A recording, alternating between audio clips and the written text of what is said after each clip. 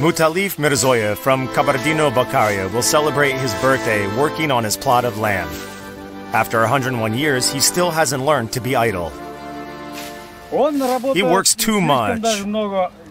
He's restless. Whether it is winter or summer, I keep telling him, work less, take a rest.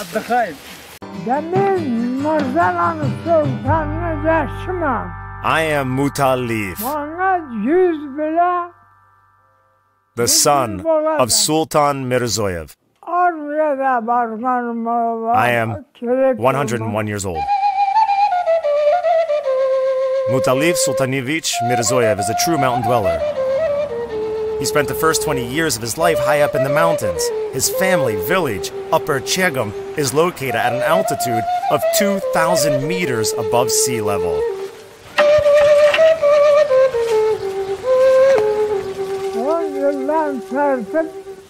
Since I was 10 years old, I have helped my father look after the cattle.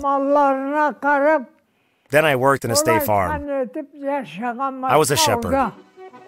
I would climb mountains that I would not wish on anyone else to ever climb.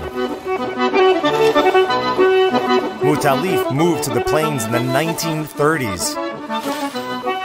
It turned out that he had a talent for singing national songs, but his singing career was interrupted by the war.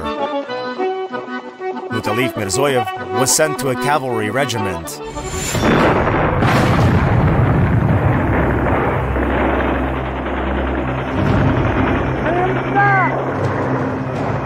We defended Crimea with a sword.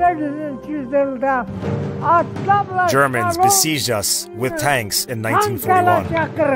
500 cavalry soldiers were taken captive.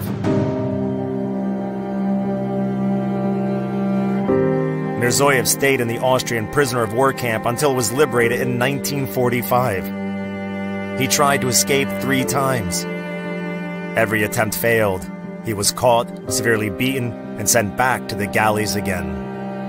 The orders given in German have been imprinted in the memory of this Kabardino-Balkarian centenarian. Komm her, arbeite, essen, nicht essen.